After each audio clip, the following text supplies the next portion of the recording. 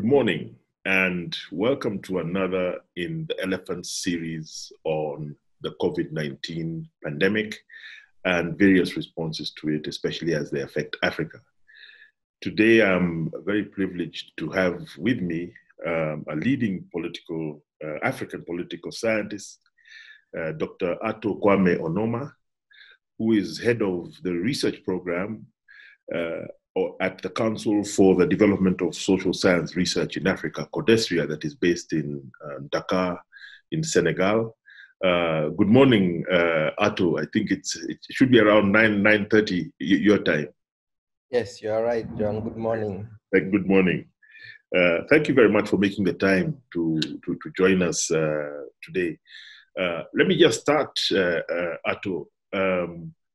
What's life like? Are you under lockdown in Dakar?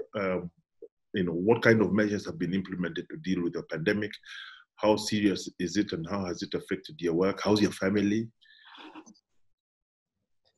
Thanks, John. I think we are doing well given the circumstances. Dakar has just around 500 cases, but we've seen the gradual implementation of a series of measures. So there isn't a lockdown, but there is a curfew. There are laws against assemblies. Schools have been closed. Places of worship have been closed for a while. Interregional travel within the country has been stopped. And then, of course, the borders of the countries have been closed for a while now.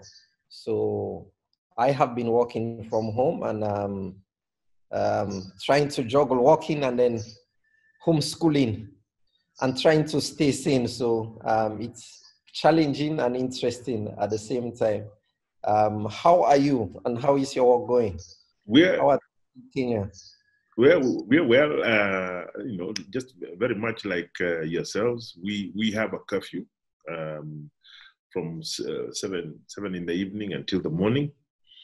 We also have a lockdown in effect. The primary measure that the government has implemented is this physical distancing. So all restaurants have been closed. And Kenya is a country that depends heavily on tourism, and that sector more or less has shut down. We are allowed to, we're encouraged to go out. We go out to shop for groceries. When you do that, you wear a mask. It's mandatory now and enforced by the police. Everybody who goes outside must wear a mask. You wash your hands. As you go into a supermarket, you wash your hands. Definitely in terms of behavior change, a range of measures have been implemented that we are learning from our brothers and sisters in the East and also in the West as they respond to this crisis. So I was telling friends that I actually had to spend 14 days in self-isolation because I flew into Kenya from the US and the UK on the 13th of March, about 2 days before the curfew. And it was interesting, Ato, in that when I passed through JFK Airport in New York on the way here, the officials there were not wearing masks. There were a few people, mainly Asians, who were wearing masks in the airport. I didn't see much of that amongst officials at the airport. Same thing in Heathrow. And it's only when I arrived in Nairobi at the airport that the officials were wearing masks and gloves. Our temperatures were taken. I was asked where I had been, and my name was taken, my mobile number was taken, my residence address was taken. Yeah, and I spent 14 days not leaving the front, the door of the house. So, maybe that leads me to pose a question to you, Ato, as a political scientist and somebody who's, at a unique vantage point in being able to view developments with, around the COVID-19 across the continent. How would you characterize the African reaction to this pandemic? I mean, as I said, I got the sense that actually we were quicker than many other parts of the world. The Asians were very quick, but when the Africans kicked in, partly because we know our own limitations, we moved quite hard, and we had a bit of infrastructure. In Kenya, the infrastructure that we were using of temperatures and all that comes out of the Ebola crisis, that kind of thing. But how would you characterize it, Ato? Yes, I think I entirely agree with you. I mean, there are ways in which the measures that many countries have imposed are similar to those imposed elsewhere. So curfews, lockdowns, the use of a mask, and things like that. I think the big difference has been with regards to temporality. When you look at timing, you realize that many of our countries imposed those measures much, much earlier, sometimes before they had any deaths, sometimes before they even had any confirmed cases. And I think I have been impressed overall by the awareness of many of our governments that we may not have the capacity to deal with large numbers of cases. So our best bet is in slowing the spread of the disease. And I think that's what informs the speed with which we have imposed these measures. And I think, we have to take this with the weight that it requires, because these measures are extremely costly economically, extremely disruptive socially. So when you think about Kenya, for example, with its tourism and hospitality industries, shutting all of that down is a big thing. So these are big decisions that governments have made, and we hope that it will sort of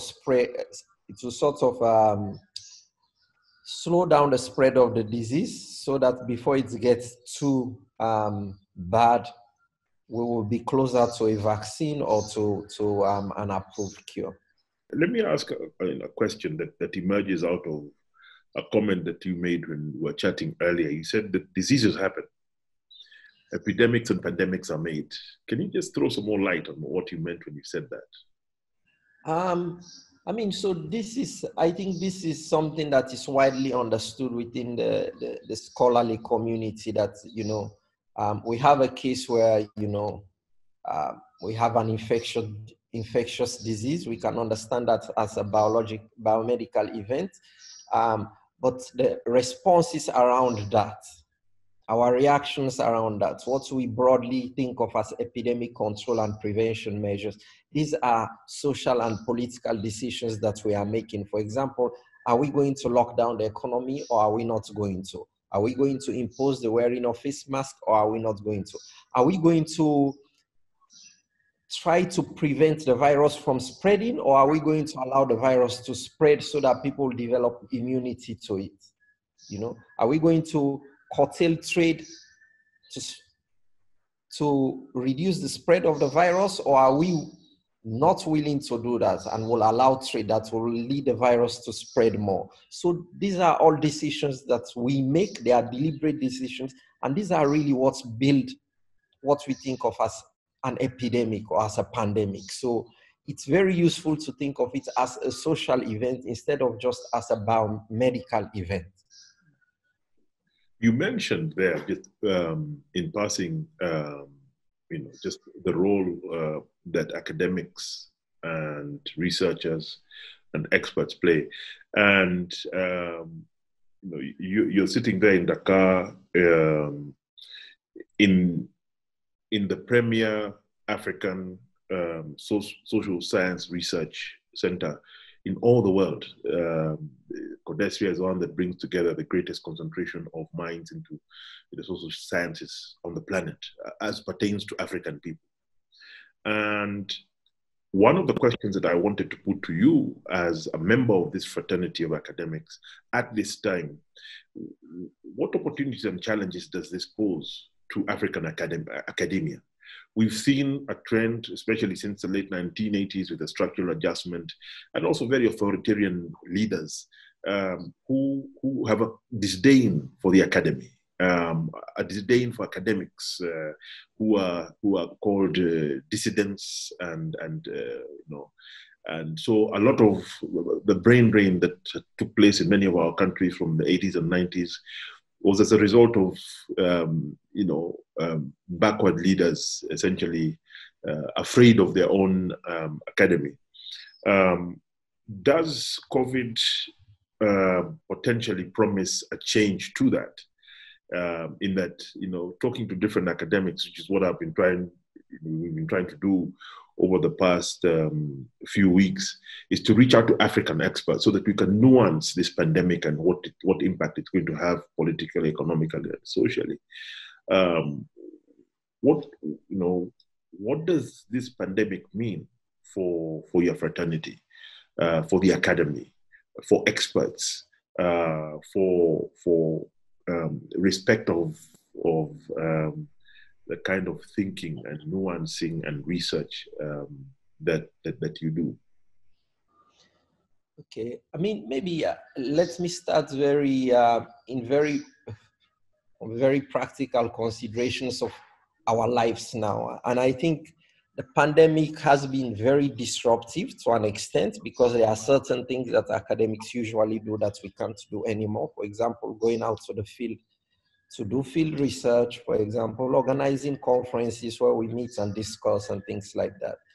But there are also ways in which the break is sort of propitious for academic work or intellectual labor, because it's precisely because it sort of curbs movement and a lot of other activities. It gives people more of a time to sit and reflect. And if what you do is write and read, and you do have the books in your house, or you have access to them online, then you can do a lot. And I think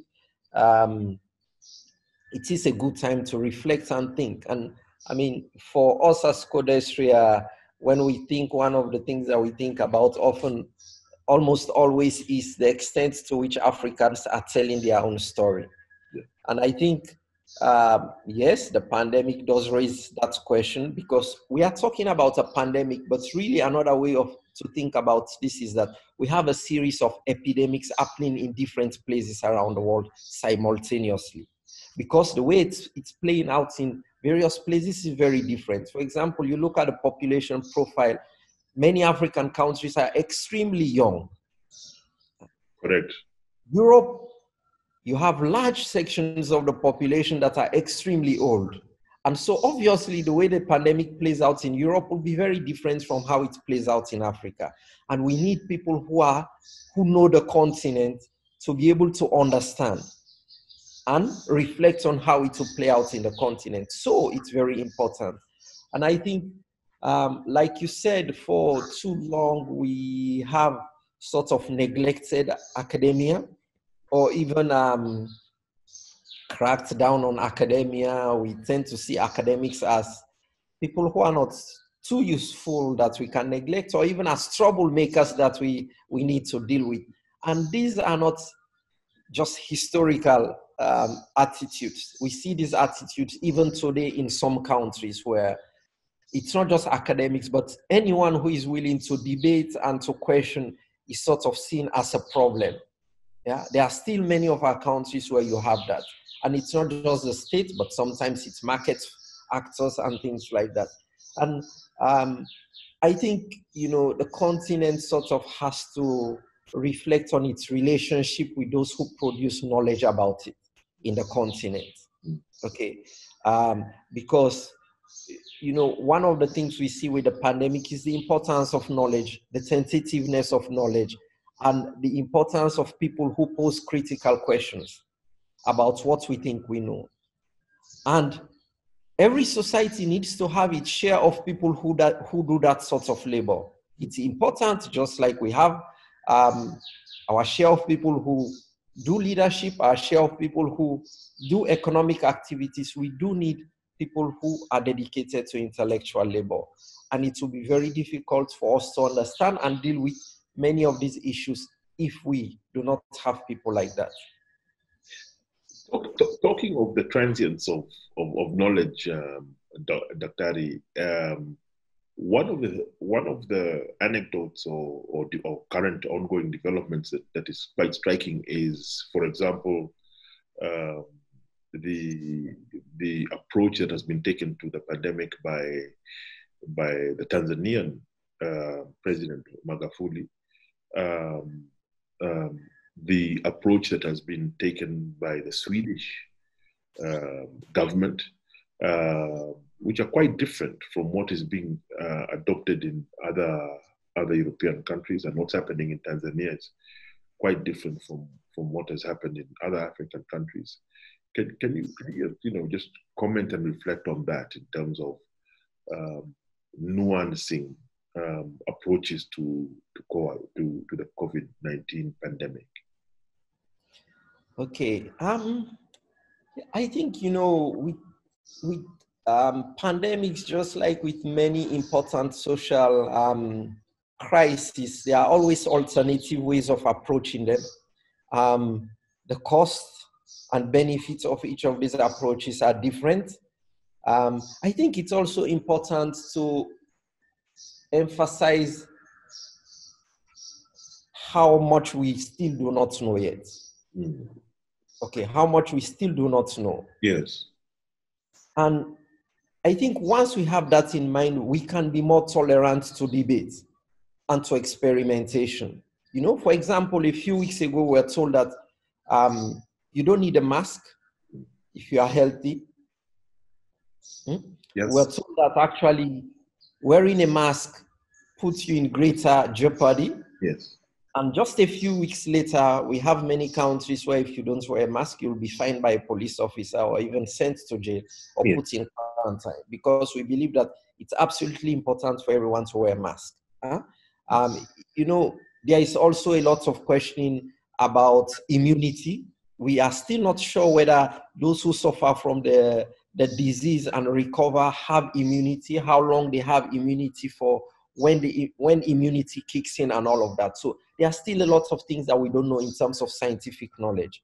But I think when you have crises like this, dealing with them requires marrying scientific knowledge with knowledge of local context. Yeah. So like I said, it's probably more useful to think of this as a series of epidemics that are happening simultaneously in many places. And the way they play out, the measures that will be appropriate to deal with them in different contexts will vary. And so I think once we know that the idea that there is one approach that will deal with a crisis is problematic, one, because we don't know that much yet, but also because what might work in one place may not work in another. And the cost that a society that might make sense for one society to accept may not make sense for another society to accept, because its cost-benefit ratios can be calculated in very different ways because of local context. Yeah. So I think because of that, we probably should be more tolerant. Now, having said that, I think there are certain responses that we can say are problematic. So, for example, we still have people talking about having found a cure to the disease, asking people to go out and pray. Maybe I should not let my anti-religious biases come into play in this, but I think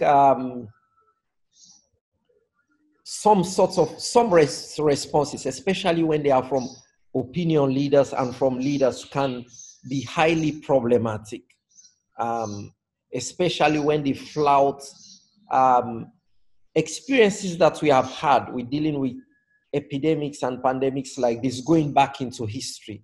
Okay, because what we are using, the toolkit that we are using to deal with this crisis, is not just what we are discovering from this crisis, it's also the legacy that we have from dealing with previous crises. So the point you made about entering, getting to JKIA and then getting, having your information taken and all of that, that's a legacy of the Ebola crisis in DRC. And I think there are many African countries that have this legacy of experience of dealing with pandemics and epidemics that are bringing this to play, to play in this crisis. And so telling people that it's all right, you should just go out and pray and it will help with this disease can be problematic, I would say. Yeah. One of the aspects of the response that we've seen across Africa, which people are commenting on more and more, has been the securitization, the militarization of the response. What are the political and social? I mean, first of all, what's your comment in regard to this, and what can you foresee as being some of the consequences of this securitized, militarized response to what is essentially a health issue that has led to a response that has had such a major impact politically, economically, and socially? I think, going back to, like what a pandemic is or what an epidemic is, if we agree that these are major social political events, then it's unavoidable that the police will be involved, that the military will be involved, that law enforcement will be involved. And this is not unique to the COVID pandemic.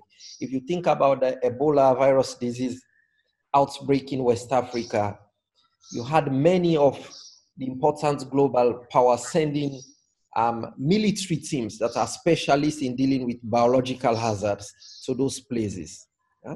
And you see this sort of response everywhere because confining people is a political act.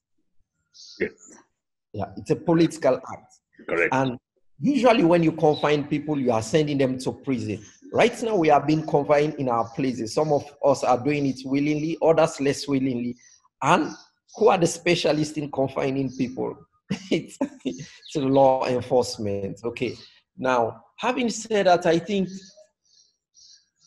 the relationship of the law and the state to societies and to people in our communities is something that has been debated forever. I think on one hand, there is a sense that African states are not capable, they are weak, and then on the other hand, there is this understanding that African states can be extremely repressive and abusive in terms of how they deal with communities. And I think in certain ways, the pandemic provides a platform for the display of those relationships between the state and communities.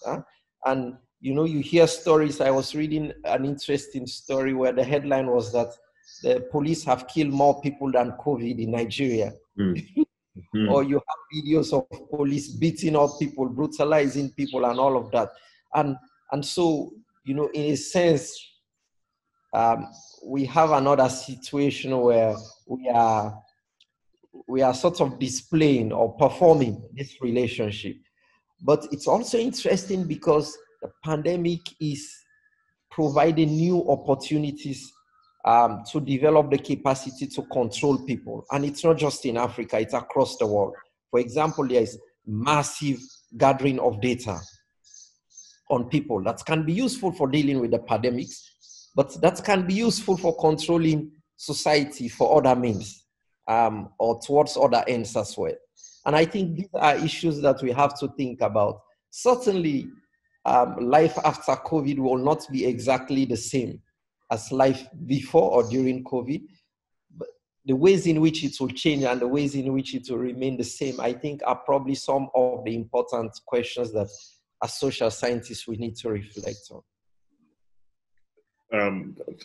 Thanks a lot, Ato. If I was to ask, I mean, one of the areas of speciality in terms of your own research in the past has been just intra-Africa migration. There's a lot of airtime consumed, particularly in the West, with the migration of Africans into Europe, into America, etc. But actually, the majority of immigration takes place by Africans, takes place within Africa, with all its opportunities and risks and challenges.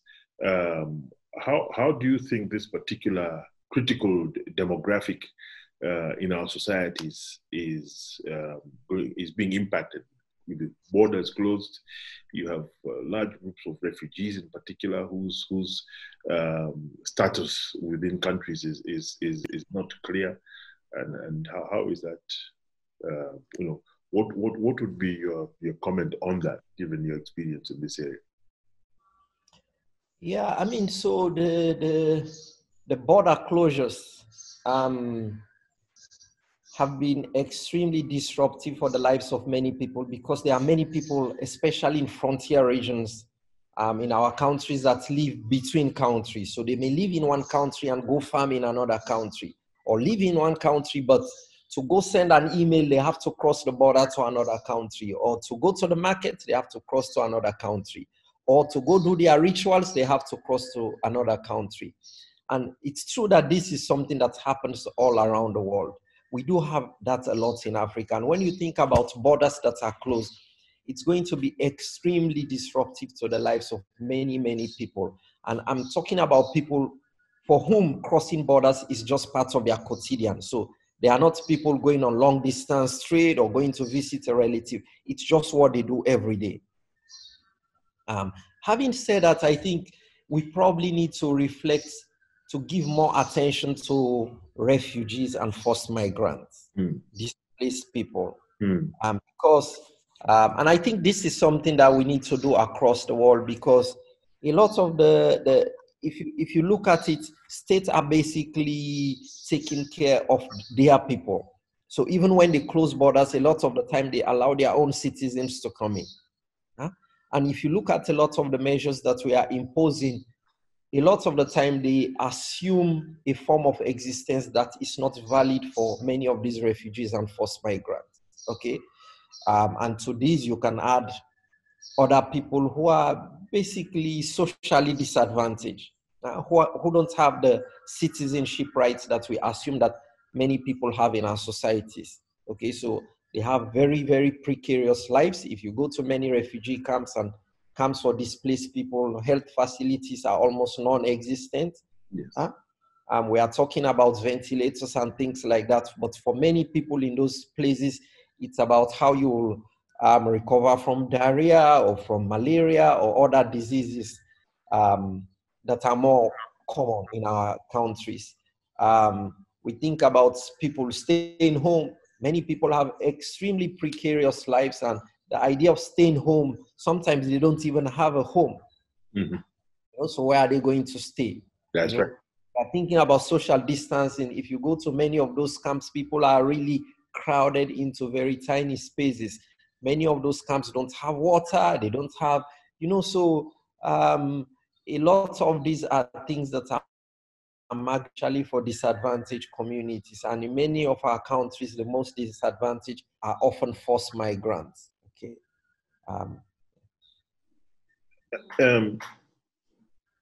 What would you say is going to be the impact of COVID, or what could be? Where are the opportunities that emerge out of this COVID pandemic?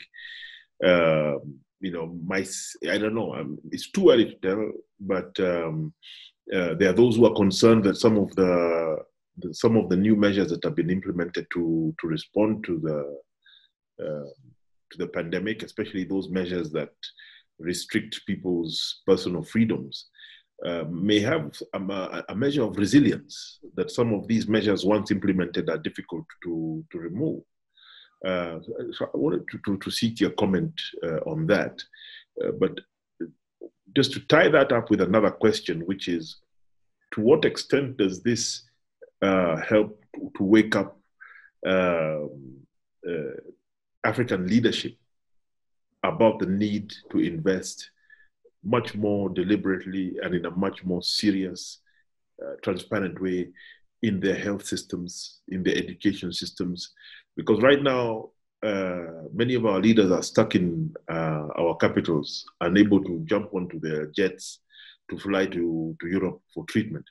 If you get coronavirus, you have to be treated at home.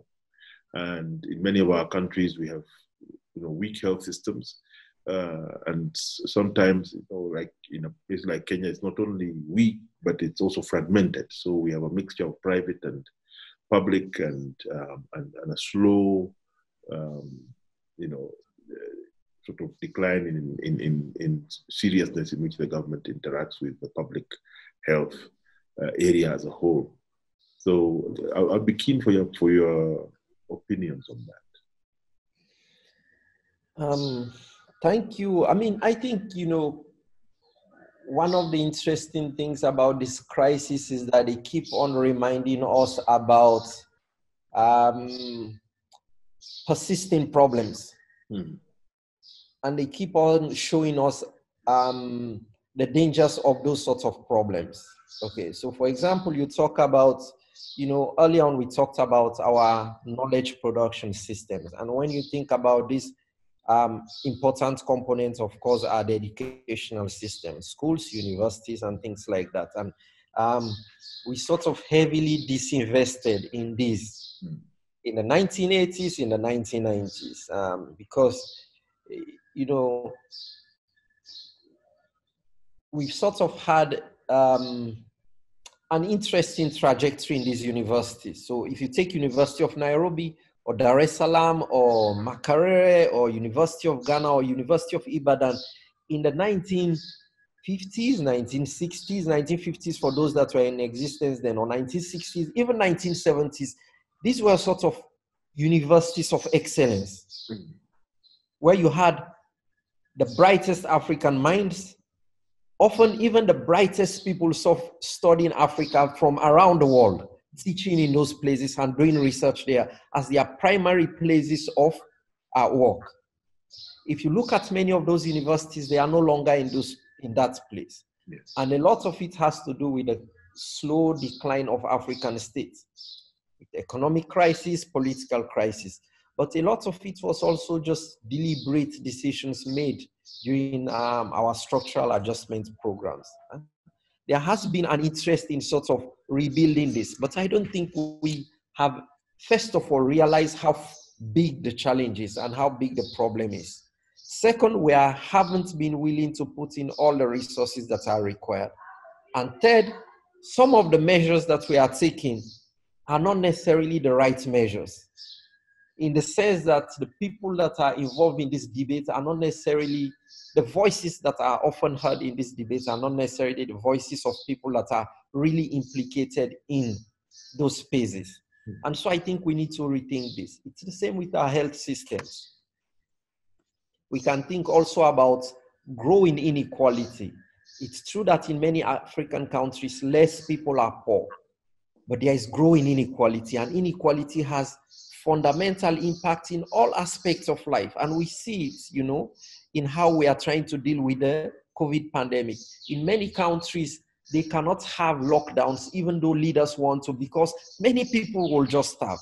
And so far more people will die from dealing with the disease than from just allowing the disease to evolve in society. And so these issues of poverty, of inequality, of health systems that don't work well, of educational system, are things that we are once again reminded that we should pay attention to. Will we do that? It's not clear. I mean, it's not obvious that this crisis will lead us to. I mean, our countries have faced many crises in the past, and they haven't necessarily led to the change that we desire. So there is a political struggle, and I think one of the things that I hope will come out of this is a greater determination of populations and active political communities in these countries to fight for change. It's a fight that has been going on for a while, but it's one that we have to continue to pursue, because the cost of not pursuing those struggles is just too high. Thank you. Thank you, Kwame. Final question. This pandemic comes at a time when the African Union has been discussing African free trade area. In East Africa, we're talking of a political federation, etc., etc. How, just your crystal ball as we close. If you looked at it and said, what are the what would be the ideal response to COVID-19 in terms of the grand project of African unity?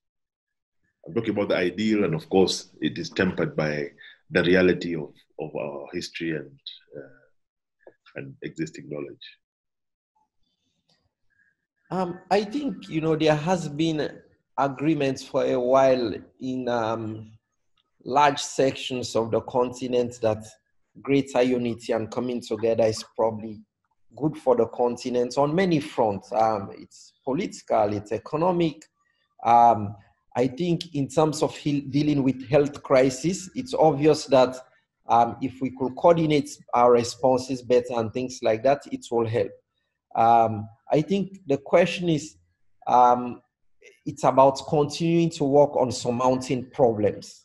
Okay. I think I'm one of those people that tends to be optimistic. I'm very aware of the problems of the continent, but I'm also optimistic. And maybe that comes from my training in comparative politics, because a lot of the time I think we tend to particularize problems that are not unique to the continent. So integration is a hard thing. It's hard to achieve. Once it's achieved, it's not something that you keep forever. It rolls back and all of that. Even with this COVID, people are talking about European project. Just before COVID, there was Brexit and all of that. So I think, like I said before, these are things that we have to work at. And even once we achieve them, there are things that we have to keep fighting to have every day. Because these are things that are really hard to achieve. And once you achieve them, they are really hard to keep. And so we have to keep fighting. One of the things that is obvious is that the cost of not having them is extremely high. And so whatever sacrifice we can make to achieve them in terms of activism is something that we should invest in.